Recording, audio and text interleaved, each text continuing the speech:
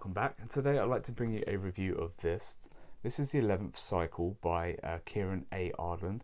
Now this is a self-pub that came out shortly after the new year, and I managed to get my hands on it. It is a chunky book. It's 800 plus pages in very large page form, so it is a bit of a commitment.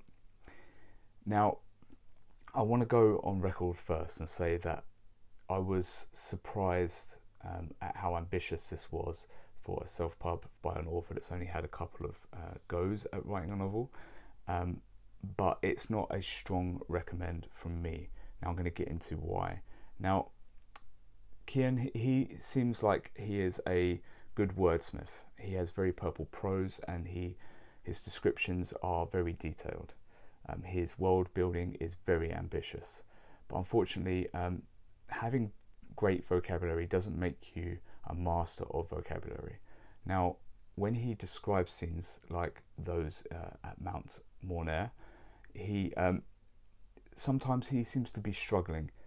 He will throw lots of dense descriptions at you, but you won't necessarily be able to visualize it, and if you're a visual reader like I am, it can be challenging at times. Whereas if I was to think of someone like Robert Jordan, who comes up with very elaborate dream sequences, his prose feels kind of effortless, and I feel myself building the pictures in my head seamlessly. That can be a challenge here, and there are a few foibles in the way that it is put together. Now it is self-pub, and who knows how much time and money can be spent on editing for this, but sometimes the chapter breaks they don't feel like they're in the right place, and sometimes there are some typos in here as well.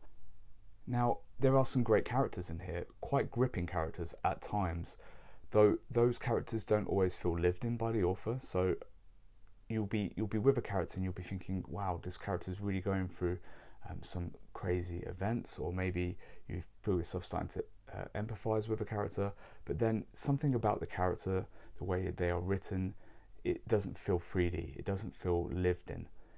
And I wonder how many of these characters have been lived in the author's own experiences, and maybe the characters should have been dialed back a little bit to the author's own kind of world or life experience, and that would have really helped.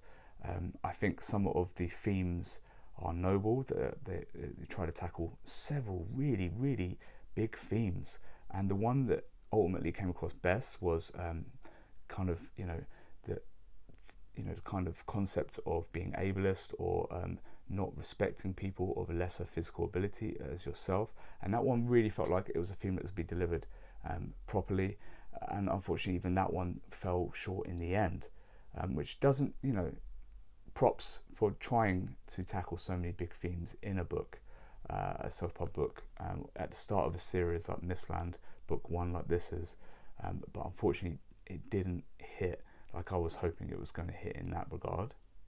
Now the plotting in this book can be quite excellent, and there are some very good climactic scenes.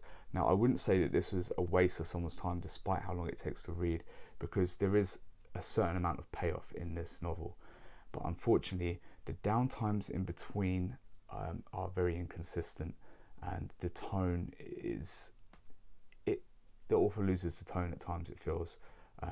As an example, love scenes in the book can come across as quite immature, and almost they are, as a comparison to other parts of the novel, they feel very uneven.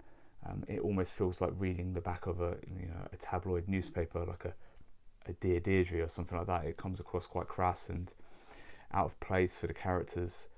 Sometimes you'll be really kind of invested in a character just for that character to die, and you feel absolutely nothing about it, because unfortunately there are moments of downtime when you're meant to really delve into their personality. They just don't come across as well as the bigger scenes in the book. Now it's unfortunately not our page turner, so it will take you a little while, but if you persevere, I think there's enough here as far as the thrills, the plotting, the set pieces, that you will enjoy yourself. And I do not think this is a bad book. I think this is maybe an overly ambitious book, and I would actually give this a 3.2 out of 5.